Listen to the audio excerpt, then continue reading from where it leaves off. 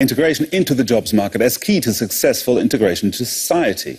Germany needs workers. That's why the business community here welcomes immigration. But the latest figures show that in the past 12 months alone, welfare payments to asylum seekers in Germany rose by more than 20%. So how easily are migrants integrated into the jobs market? To talk about this, I'm now joined from Stockholm by Tino Sanandaji, economist at the Stockholm School of Economics, and in London, Christian Dustmann from the Centre of Research and Analysis of Migration at University College London. Gentlemen, a very warm welcome to you.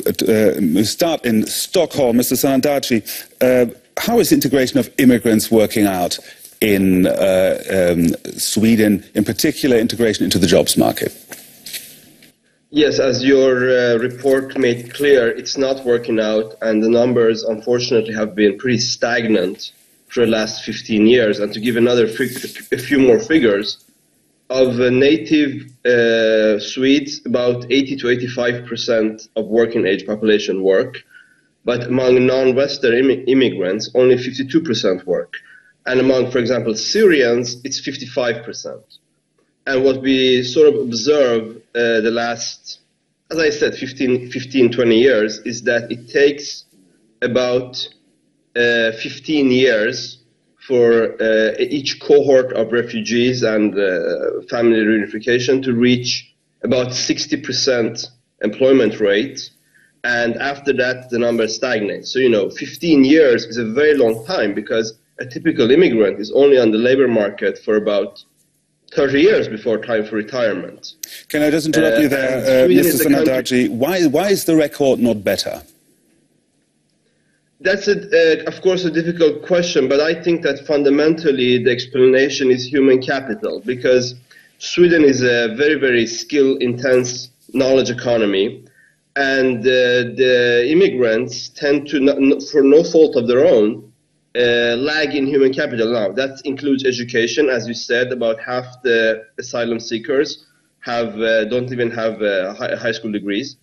And moreover, there is a big difference in language skills and in labor market experience. And what we see is that people with immigrant origin who have Swedish degrees and have good Swedish language skills, there is no major gap in income, for example, between them and the Swedes. However, if you have a big gap in human capital, there are vast differences. Okay, let me just interrupt you there. Sorry for that. Let's talk to Mr. Dustmann there in London. Mr. Dustmann, Germany needs immigrants to stabilize its workforce in the long term. Will there be an economic benefit, you reckon, from this recent wave of immigration? Well, that kept to be seen. We, at the moment, don't know very well who will actually, in the end, have their asylum applications be approved. We have very little information about the educational structure of those immigrants who, in particular, come from Syria. So at the moment, I think this question is very difficult to answer, because we don't simply have the evidence to make any statements about who is arriving and who, at the end, will have their applications approved. The question is, well, why don't we have the evidence? Mr. Sanandaji seems to have good figures from Sweden. Why don't we have any good figures from Germany? I don't think we have good figures for Sweden either. So the Syrian migration movement is a very recent one. It always takes time to collect data in a comprehensive and in a representative way, and that cannot be done by interviewing people on the move. That will always be unrepresentative. We have no data because at the moment the courts haven't decided on many of the application claims. So I think we have to be very careful to make statements about the economic integration, in particular of immigrants who come from Syria. It is not just the case for this immigration, but it's the case for every immigration, that the first steps of integration take time. It's not just the acquisition of language, it's also to understand the labor market, to locate the best jobs, etc., etc. So I think to make statements about the success of an immigrant cohort just 1 year after they have arrived as asylum seekers is very early. What do you think, Mr. Sanandaji? So look, this differs from country to country. So the Syrian refugee to Scandinavia started at least 3 years ago.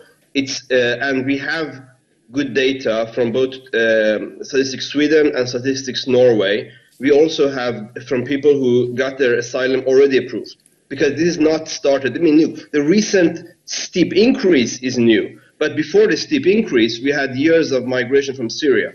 And by the way, we also have data from Syria itself. According to the World Bank, before the war, 4% of the Syrian population had college degrees.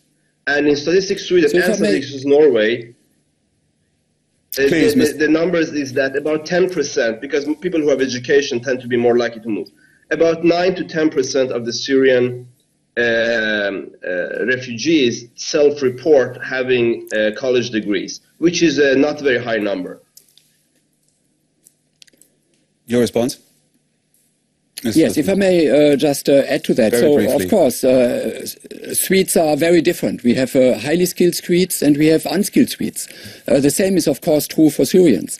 So I don't think it is very meaningful to make statements about what the composition of the Syrian migration to Germany will be based on figures for Sweden. The migration 3 years ago to Sweden, maybe, no, because, well, I mean, it's simply a matter of looking at data. If you look at Polish migration to Germany and Polish migration to the UK, we see that the composition in terms of age and education is dramatically different. So there is nothing for me to expect that the migration of Syrians, which happened 3 years ago to Sweden, is very similar to the migration of Syrians who arrives in Germany today. That may be the case, but it may be also not the case. So I think we have to be careful to deduct from historical migrations to one country to what may happen to today in the case of Germany. Gentlemen, I'm afraid we have to leave it there. We are running out of time. Thank you very much for your participation in the program. Very difficult matters. Thank you very much.